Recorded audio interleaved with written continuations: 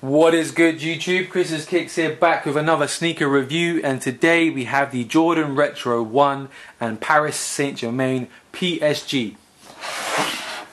So these shoes released on Tuesday, a couple of days ago, as part of the Nike Sneakers app week of ones. They released a different pair of ones every day throughout this week. I think Monday was the Shadows, Tuesday was the PSGs, yesterday, Wednesday, was the not for resale ones. Today I think it's the white and green recent Jordan 1s, and tomorrow I think it's the white and purple. I didn't actually pick these up from the sneakers app. I actually got them from End. I won the End launches raffle. Is that focused or is it blurry? Yeah, so I won off of End launches. I've actually had quite a good few months or month or so of winning stuff. If you subscribe to my channel, in my recent Nigel Sylvester Jordan 1 video, I said I actually had to pay resale for those sneakers, and I haven't paid resale in a very long time, but I really wanted those, and I was complaining in that video that I never win raffles, I never cop on sneakers, I never get anything. I think I've only ever won 2 raffles ever, which was the pair of Yeezys 750s like maybe 2 years ago, and the Jordan Off-White Retro 1s, the first pair, the Chicago 10s. I won those from sneakers and stuff, but I literally never win raffles, and I complained about it in the Nigel Sylvester video, and then a week later the Jordan Retro 5 PSGs released, and I got those from the sneakers app, and I was so happy because it was like the first. I didn't even really want, well, I don't follow football, soccer if you're American, and so I didn't really care about PSG ones, but I was so gassed that I got them from the sneakers app, and now that I actually have them, I really like them. And then just last week the Yeezy 700s, the mauve ones, released, and I won the Foot Patrol raffle. I didn't even collect them because they're like $250 retail. I didn't even like them. Lucky I didn't bother getting them because it seems they were bricks and they seem to be sitting everywhere. I think it's the $250 price tag. And then obviously this week I've won the End launches raffle. So I've had, since complaining, I've had like 3 wins, which is pretty good. One thing I do want to say though is when I do win a release, like I just did with the End email and the sneakers and stuff, one when I had the Chicago's, and I think Foot Locker was the Yeezys, I always show you like proof that I won the raffle, or proof that I won the release. There's other YouTubers, and I'm not saying something shady's going on, but like they always seem to get all the raffle releases because a lot of the hype stuff is raffle only. I don't ever see one email confirmation saying you won the raffle, or one, like, because some of them are Instagram raffles, no direct message saying congratulations you won or whatever. They never show any proof that they win the raffles. And what I've started noticing is all the barcodes on the boxes are Offspring barcodes. So I'm not saying, because Offspring seems to be the one that's saying they want to get sneakers into the hands of sneakerheads and not resellers and stuff like that, but a lot of YouTubers that are posting up videos of all the hyped up releases, the raffle releases, they never show you proof of winning a raffle, but it all seems to be Offspring barcodes. So I don't know, something's going on, my opinion anyway. That's enough of my moaning and ranting. Let's get into the video. So standard Jordan 1 box, the black and red box.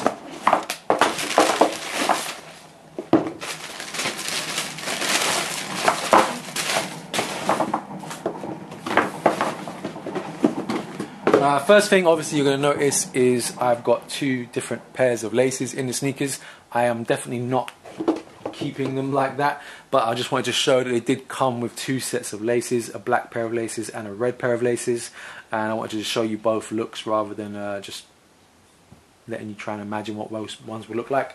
They did come with the black laces in them originally, and the black ones actually do have some nice sort of chrome metal aglets with the Jordan Jumpman. Probably won't be able to see it, but there's a nice little red Jumpman on there, and you've got the nice chrome aglets on the lace tips, whereas the red pair unfortunately is just a generic pair of red laces, plastic lace tips, nothing special going on.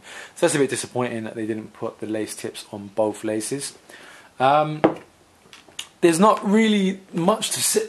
Sorry, there's not really much to say on a pair of Jordan 1s. There's been hundreds of reviews on Jordan 1s. You've seen everything you're going to see. I'm not going to tell you anything new. I'll show you a bit of the PSG detailing. and I've got the Jordan 5 PSGs, so I'm going to do a bit of a comparison between the two. But in general, it is a nylon Jordan 1. I haven't seen a nylon pair before. It does have that sort of weird fabric to it. It does give them a sort of nice matte black look, but 100% this toe box is going to crease like crazy. I think I've got a pair of Air Max 1s that have a nylon toe box, and it is completely creased up. Like, it looks terrible after a few wears of creasing. And I know Jordan 1s usually look pretty good beat up, but I just don't think the nylon is going to look good beaten up.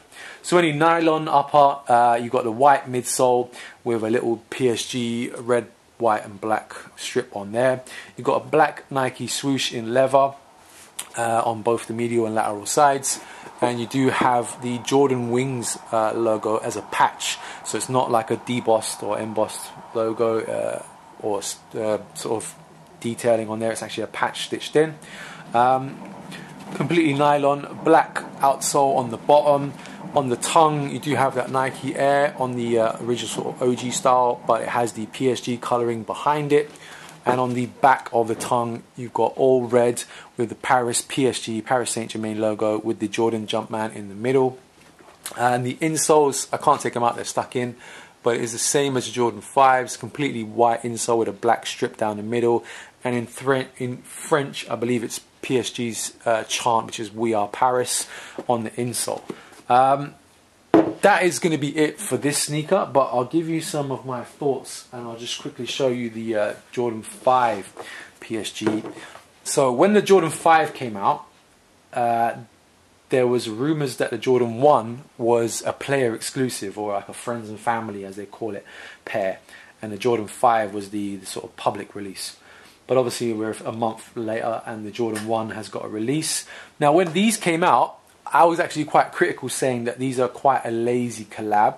They're just basically a black metallic 5, similar to black metallic 5, but instead of being silver, that's sort of a cookies and cream colour. They've blacked out the tongue instead of keeping it of that 3M colouring. But they did do a few little bits, like the number. They changed it to a 75, which is the Paris postcode.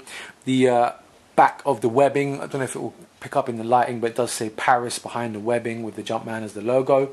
On the bottom of the sole, you do have the PSG logo. It's obviously mine are quite dirty now, I've worn them a few times, but you do have the PSG Jumpman logo underneath the sole.